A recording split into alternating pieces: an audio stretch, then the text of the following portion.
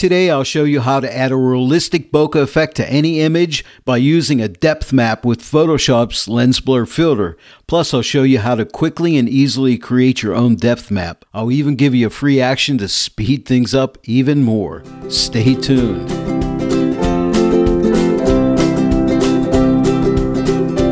Hello everyone and welcome to the Joy of Editing with Dave Kelly. I love adding bokeh effects to images because I think it can take an image that's just kind of okay and turn it into something kind of special.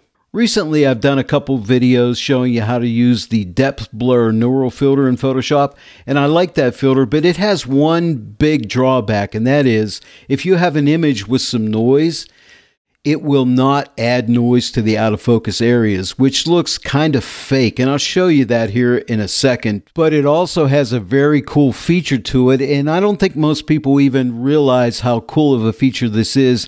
And that feature is the ability to create a depth map. Now, you may not know what a depth map is, but by the time this tutorial is over, you'll understand what a depth map is and how you can utilize it for your advantage. So let me show you. I'm going to go ahead and come up to filter and let's go to neural filters, and I'm going to go ahead and launch the depth blur filter. So we're just going to come to depth blur, make sure we're selected and turn it on. Now it takes a few seconds to do its thing because it's going up into the cloud and applying the background bokeh blur effect to the image. And now here's the result, and it did a really nice job. But check this out. I'm going to zoom into the image so you can really see something here. Do you see the grain in the face of my model and on the rest of the body and the clothing and so on? But look, there's not a lick of grain in that background. So that looks very unrealistic. You know, from a distance, it looks okay. But if you're going to go ahead and print this out, it would look very unnatural. And as great as this filter is, and no matter what kind of a great job it does, it's unusable, wouldn't you say? Because we need that grain in the background. Now I want to show you something really amazing about this filter. And that is, you see this section right here where it says output depth map only? Watch what happens when I click this on. You'll see this image that I have. It's a black and white image, shades of gray, black, and white. This is a depth map. In other words, it maps out the image.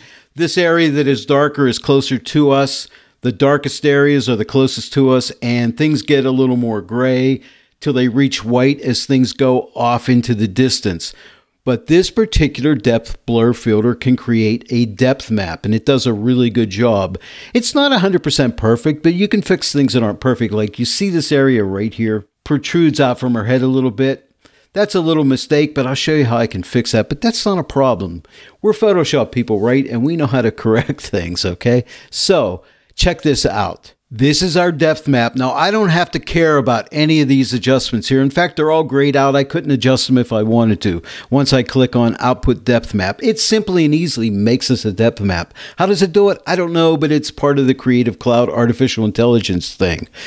All we need to do, and usually what I do, is output to a duplicate layer. Now, you have different choices in here, but I just say output to a duplicate layer and just click OK. And when you do that, here we are back in Photoshop, and there is our depth map. Now, how do we use this? Let me show you how. Now, pay close attention to what I'm going to do, but I'm going to give you an action that all this work that I'm showing you how to do will be done for you with one click of a button. But follow this through. It's good to learn what's actually happening here. What I need to do is take this layer and turn it into a channel, which will be our depth map. Now, make sure you have your channels palette open. If you don't, open it up.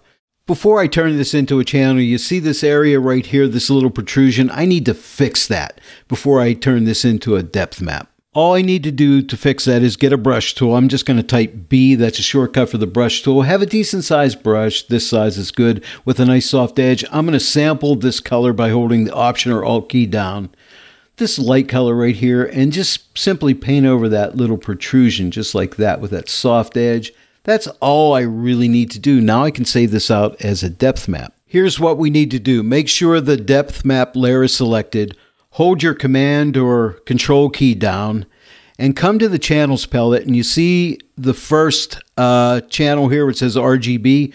Hold your Command or Control key down and click on RGB, and that turns that into a selection. Then all you need to do is come here, see where the plus is, click the plus.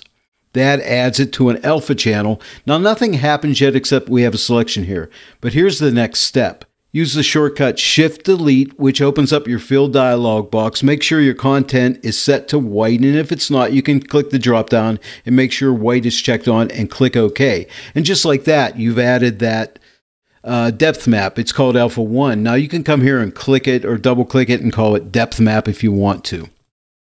Just so you know that that's what it is. And now you can deselect this. That's Command or Control D to deselect that.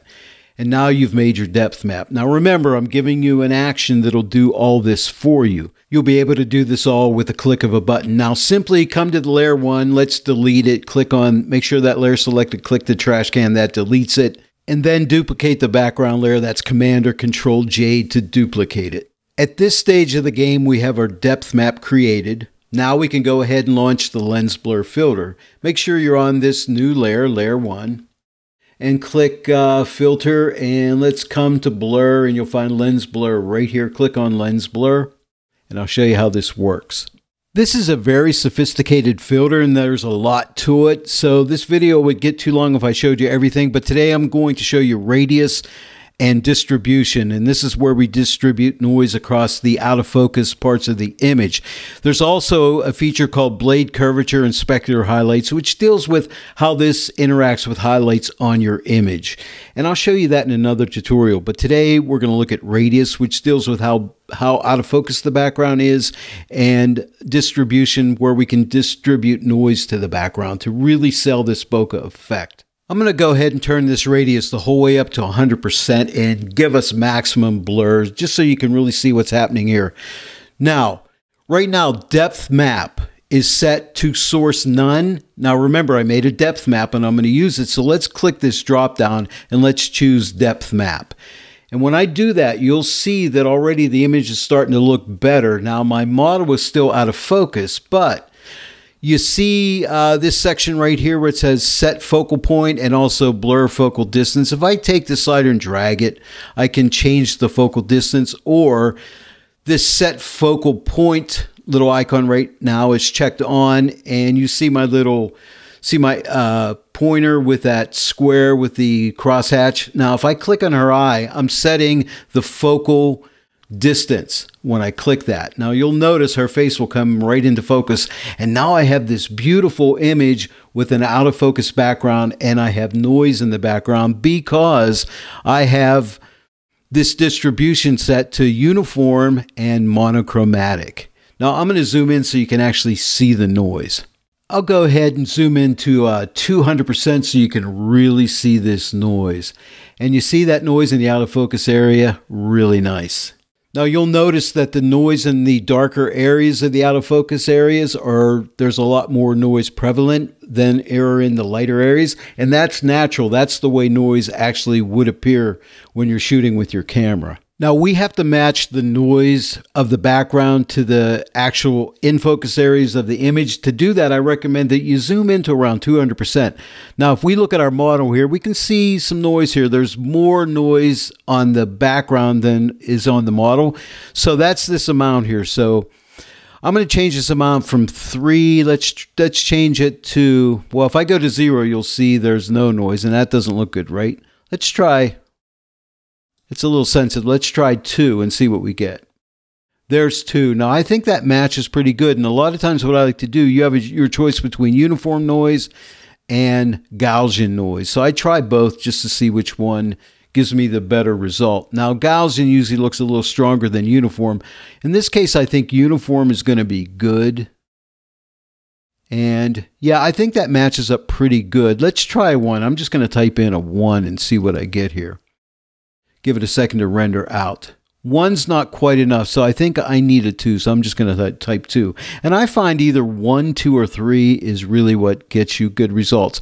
And you also have your choice between monochromatic when it's checked on or color noise when it's checked off. And I generally just use monochromatic. I seem to get the best results with monochromatic. Let's go ahead and fit this to screen. If you come to the lower left side of the interface, Click here and fit in view. Give it a second or two to render out, and there we go. Now we can take a look at it. Now it looks really nice. Now if you click this preview here, you can see there is the before, and click it again, here's the after. So I really like these results, very realistic. If you wanted less blur, you could take this radius and you could cut it back if you wanted to. But in our case, I think I'm going to leave it up at 100%. I think it really looks good there. And if you're happy with everything, at this point, all you need to do is click OK, and that'll send us right back into Photoshop. So here is our before, and here is our after. But it's that easy to get realistic bokeh effects on your image using the lens blur filter, along with a depth map, which we got from the Neural depth blur filter. I just noticed I missed a piece of our pants right here. An easy fix, just get a layer mask and get a brush with black paint. Make sure you're painting with black paint. And I'm going to go with a smaller brush at 100% opacity and just paint the pants back in right there. Just that simple. I overshot it. I'll just change the white paint and fix that little section right there. And that fixes that. Now let me show you how to use the action that I'm going to give you. I'll leave a link in the description below this video where you can download this action. Now once you download the action, open up the folder that it's in and double click on the action, and that will install it into your Photoshop actions. And by the way, Photoshop can be open at this time. Now let me show you how to use that action. Let me start you from the beginning. Pretend we want to add a nice bokeh background to this image. So what we're going to do is come up to filter, go to neural filters, and then we want to open up the depth blur filter. We're going to simply check off output depth map only. Click on that. We're going to see a depth map come up here. Make sure your output is set to a duplicate layer. Click OK. That'll bring us right back into Photoshop with this depth map. And then all you need to do at this point is you can repair anything you need to repair in the depth map. Because remember this protrusion here, I painted on here to fix it. You can do any of that kind of stuff you want. But then when you're ready to send this into the lens blur filter to add the actual lens blur onto it, what you need to do is open up your actions, come to the depth map section under the Joy of Editing group. It'll be inside the Joy of Editing group, depth map. Make sure you have depth map selected. Click play. It'll run that action. Okay, it basically duplicates the background layer. That's all it does, but it also creates a depth map for you. So now when you open up the lens blur filter, well, that depth map will now be available for you. Well, there it is, everyone. Give this a try. I think you're going to like it. It's easy to do, and I think the action will really help you out. Hey, if you enjoyed the tutorial today, please give it a like and share it with your friends. And if you're not yet a subscriber to my channel, please subscribe, click that bell notification icon. Then every time I upload a new tutorial, you'll be notified about it. I want to thank each and every one of you for joining me today in the Joy of Editing with Dave Kelly. I'll see you all right here next time, but until then, happy editing.